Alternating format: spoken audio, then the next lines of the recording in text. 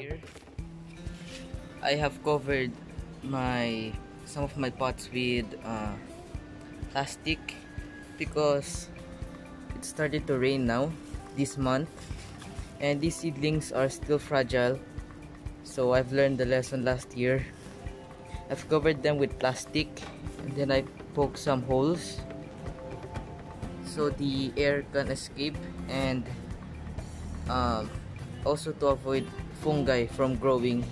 This eggplant, this used to have mulch, same as with my okras and my tomatoes, but the birds stole it, the native birds, so I need to think of an alternative like coconut husk. So the mulch that I've used is coconut moss, so I'm gonna use an alternative which is called coconut husk.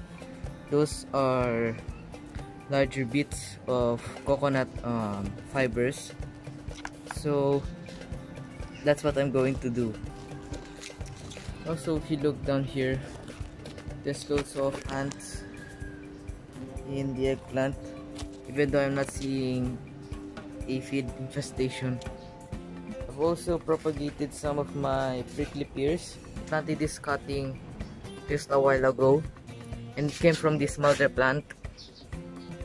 So this is the mother plant, the only mother plant of my prickly pears. Now I have, I think, more than 5. So here are the 2 prickly pears, the pups, and that's the other one.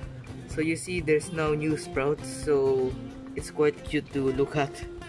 And also over here, these pups are now having some sprouts.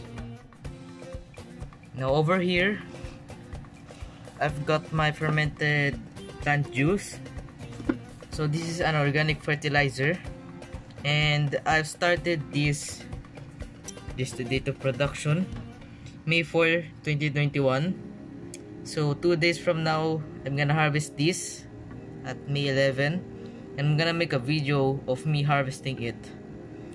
So I've covered it with paper. Manila paper or cloth is the best because this used to have lid. So if you don't have a lid, you can use paper as an alternative.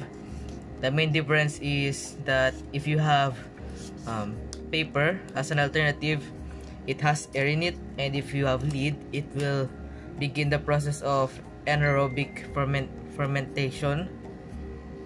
So also over here, if you look down there, see those are white molds, and white molds are basically good bacteria over there.